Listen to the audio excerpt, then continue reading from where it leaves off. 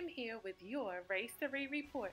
I hope that you have been reading. I know that you have been reading. And don't forget that every single time that you read, no matter how long you read, be sure to log your minutes in Beanstack. Let's take a look at our race results. Okay, coming in third place. In third place, we have our kindergarten team. Way to go, kindergarten. They've moved up on our race board with 28,052 minutes.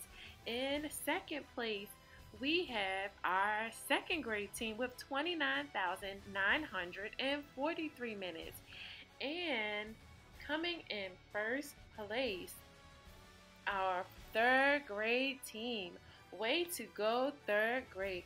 Third grade has taken the lead once again, and they've moved back up to first place with 30,892 minutes.